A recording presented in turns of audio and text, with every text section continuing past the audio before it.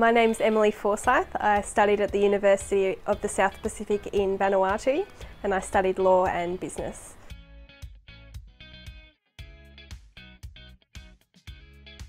I studied at the University of the South Pacific. I did 4 law units there: commercial law, current developments in Pacific law, administrative law and legal drafting.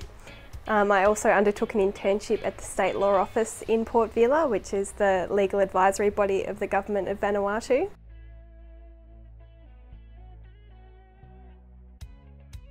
My highlight of the New Colombo plan experience was definitely the friends I made while I was there. I was able to interact with people from a range of South Pacific countries as they all studied at the same university as me, so I got quite a broad exposure to different cultures.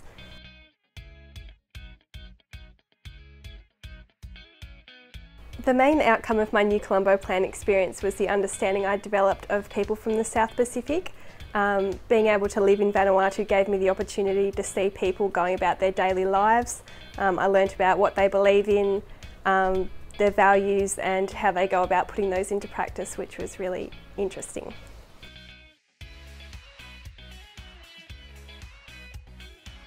My international study experience was very important in me finding my first job. First of all, it gave me the confidence I needed to go out and apply for a job and do well in an interview process.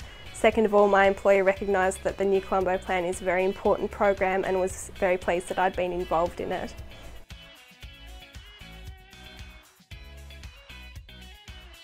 The New Colombo plan has seen me participate in the reference group for the New Colombo plan, so that's been a great networking opportunity for me and a great opportunity to give back to the program.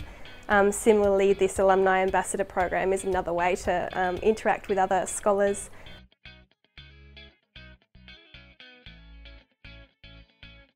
I decided to become an NCP Alumni Ambassador because I wanted to give back to the New Colombo plan and help to promote it to increase engagement, particularly in regional areas, which is where I'm from in Tasmania.